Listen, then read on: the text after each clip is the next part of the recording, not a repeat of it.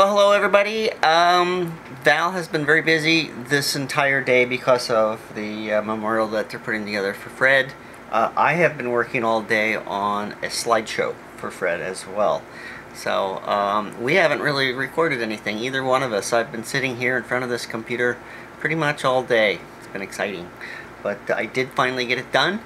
And so that there's something to put up, we're going to do another Frankenstein. For those of you who remember from years ago, when we have something like this happens and we don't record anything, we kind of cobble things together from the last couple of days to fill up some space. And it's good stuff, but we just didn't have time for it because either Val or I recorded way too much stuff for the day. And so hope you enjoy it. It's got some interesting stuff in it, but we'll see you tomorrow. Hey everybody, so I haven't really done a whole lot today. Mostly I've been working on stuff for Val, for Fred's memorial and things like that online. And so I just wanted to come on and say hi. I've got something interesting. I don't usually do product reviews or things like that, but this was, I thought, kind of important for those of you who wear glasses, if you haven't heard of this or not. I wear trifocals mainly because most of for the last 15 years I've been in front of a computer, and it really ruins your eyes, that's for sure. So, but I had two pairs of trifocals, and they both fell apart, just fell to pieces, which is real annoying considering it costs about $300 to get these. And I remember this particular one, the frames were $109 for the frames, and that was the cheapest I could get where I was going. And the lenses, every time I cleaned the lenses, they pop out, just like that. It was just awful. It was worse than, $109 for that kind of junk. So, in order to, I couldn't afford to pay $300 for a pair of glasses, so I ended up with 3 different pairs of glasses. These are actually my computer glasses I'm wearing right now. These are my reading glasses, which for the last couple of weeks you've seen hanging from my shirt, just in case I have to read. And this is what I've been using mostly. I kind of like the frames, but I kind of don't. I don't know if I like them or not. But the prescription isn't exactly right, but it's good enough that I could drive. So 3 pairs of glasses I need to wear. So I decided, well, I wonder if there's anything I can do online. You can find inexpensive stuff anywhere. So I found this place called Zenni Optical. And Zenni Optical, Z-E-N-N-I. I gotta put my glasses on, hold on.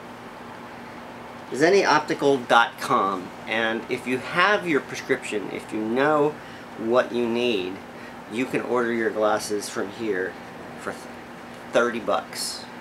And I ordered bifocals because I really decided that I didn't need the computer one. I just needed distance and reading, and if I sit in front of the computer, I'll just put those glasses on. But and it took a week to get them, and that was manufactured and sent to me. I'm pretty impressed. 30 bucks. They're cheap enough that I could buy another pair if I wanted to get something different. Cheap enough for me to, if I wanted to get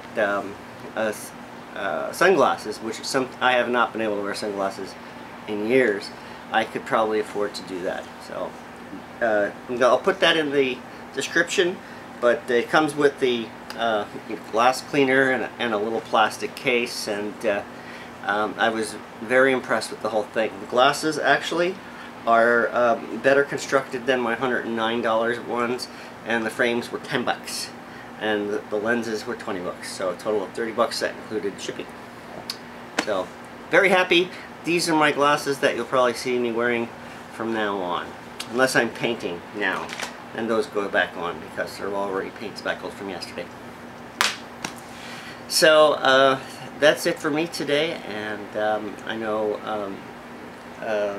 Val is probably traveling tomorrow, and she really needs to get away after everything that's going on. So I will see you all tomorrow.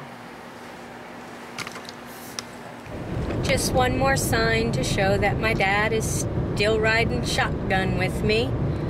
You know how when you're driving and you lose a radio station and try and find a new radio station? Well, I lost my radio station, so I was scrolling through and I found another country radio station, and the name of the radio station is The Wolf. There you have it. He's still with me. Here we go. That's the Chloe I know. That's the Chloe I know. Uh-oh. Ready? You guys gonna play? Yeah. You guys gonna play now?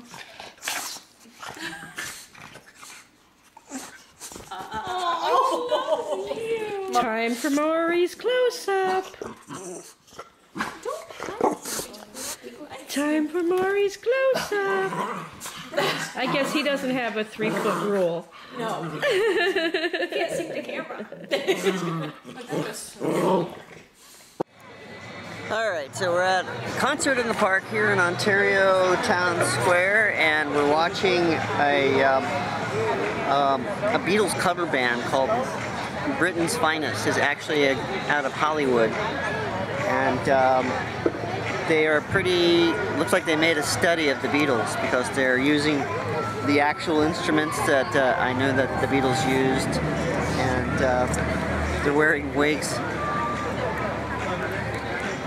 And their first set was early Beatles. Their second set is going to be probably Sgt. Pepper's, maybe also Yellow Submarine. I don't know if there's going to be a third set, but I'd record them for you, but I wouldn't be able to put it up on the vlog anyway. So I'm sure, I think the Michael Jackson estate owns all the Beatles music now, so they definitely wouldn't be happy with that. You guys can see it through the houses and the trees and stuff here, but there is a big, beautiful lake down there. Not even sure what the name of the lake is or anything, because I'm not even sure where I'm at right now.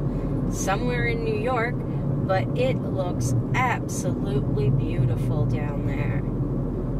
Look at that and how big it is. Man, would my dad love to have come up here and gone fishing. Wow, look at that. Absolutely beautiful. Own one of these houses right on the lake. That would be awesome. There you go, Pa.